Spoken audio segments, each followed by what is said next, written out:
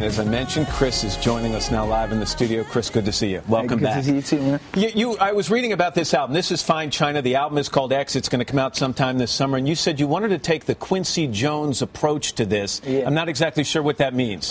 Well, when we composed the album and put it together, I wanted to put, a lot of producers and a lot of writers in the same kind of place and have like a camp. So it's like a camaraderie and a chemistry between everybody.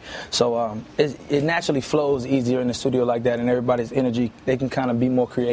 So I wanted to kind of take that approach. You're 23 years old. I mentioned you came out with your first music when you were 16. You were discovered at 13, I think it was. Yeah. When you look at your music today versus the music you were putting out at 16, 17 years old, what's the biggest difference in it? The biggest difference, I would just say just me being like older now, as far as when I first started, the subject matter might have still been a little bit, in my age bracket. So a little now more immature? Yeah, so now I think with my music it's maturing, so I have a lot more to talk about, whether it be personal relationship, trials and tribulations, just me as a young 23-year-old man. So I think that can, in a nutshell, can, sum it up for how mature the album can get there.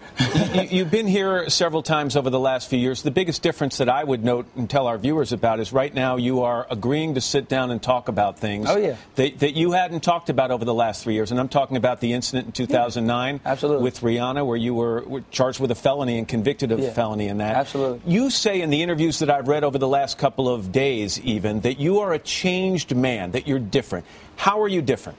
Well, for me, I've been humbled by the whole experience, from me losing everything, to me having to regain, public opinion or whatever it is. But most importantly, knowing that what I did was totally wrong, and having to kind of deal with myself and kind of forgive myself in the same breath. And, being able to apologize to, Rihanna, and being able to be that man that can be a man, And yet there are cynics out there. There are skeptics out there, Chris, who are going to say, well, he's a changed man because he's out there selling a new album. And image is important if he wants to sell that album. I was looking back over the last year, even the last several months. There was the fight with Frank Ocean. There was the fight with Drake. I even looked at some Instagram pictures that you posted back in December. Yeah. They weren't the most wholesome pictures. So do you understand where some people might say, I'm not sure he's changed yet. I'm going to wait and see. Let's see what he's like 6 months after this album comes out. Well, I think everybody's entitled to their opinion. For me, it's just a learning process. I have to just take it one day at a time.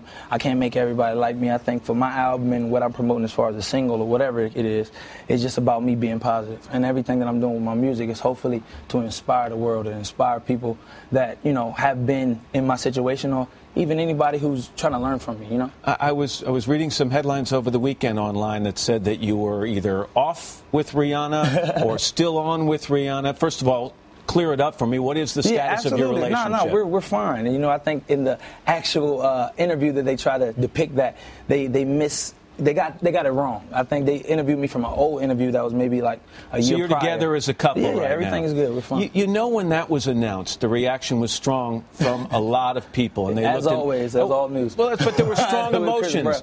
A lot of people worried, I think, about her and the choices that she was making, and they thought this is going to end badly. How do you respond to that? Well, I think it's just me proving myself once again. And also just me being a man and, knowing that what I did was wrong and never doing it again. So as far as me and her are concerned, she knows my heart and I know her heart. So I'm not really focused on, the negative. Everything about it is positive for me. I did my 52 weeks of, counseling and learned that it was absolutely wrong, And counseling, did you go through therapy or was it just counseling? It was counseling. It was domestic violence counseling, and we did a 52-week program every Monday in Virginia.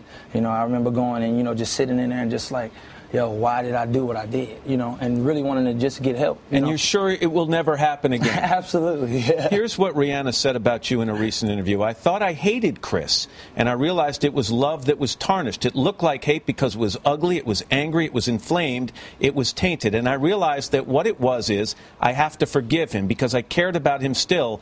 And the minute I let go of that, I started living again. You understand that if you behave badly again, you're going to damage not only your relationship, but her reputation as well. Absolutely. So that's why I'm moving forward, positive. People in this country, it seems, they love to build someone up. And bring them down. And then they enjoy standing on the sidelines and watching as someone goes down. But it's also been said people like comeback stories. Absolutely. Do you think that the people who have been your harshest critics have it in their hearts to give you a chance at a comeback? I think for me, it's about proving myself to my fans. And I think my fans have been the #1 support for me. So I think, the naysayers are going to have their opinions. Anything I do, whether it be, walk down the street, I might say something to somebody. It's not going to be always, Chris is the greatest, so I'm not going to focus my life on trying to please those people. Only thing I can do is please my family, please myself, and please her, and, my fans. Chris, I appreciate you sitting down. It's nice to see you again. Thank you, brother. And you can check out Chris's new video in its entirety on today.com. Now, that's going to be up there a little later this morning. Savannah?